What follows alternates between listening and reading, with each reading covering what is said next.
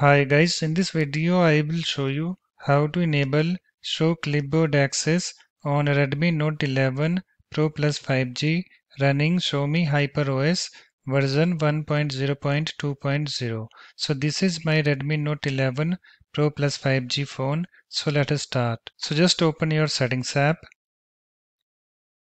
You can see it's opened. So first of all, let me show you this Xiaomi HyperOS version. So let me tap on About Phone.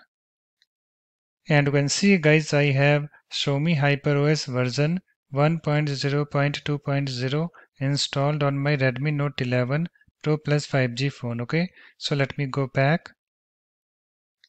So let's enable Show Clipboard Access. Okay, so just open your settings app and then scroll down at the very bottom and then tap on Privacy and then scroll down a little bit.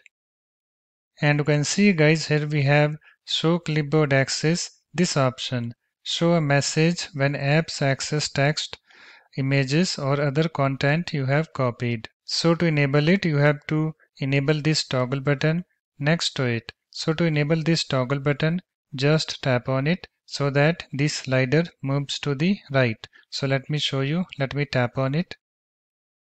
And you can see guys, it's now enabled. So it's now done. After that, you can go back and close your settings app.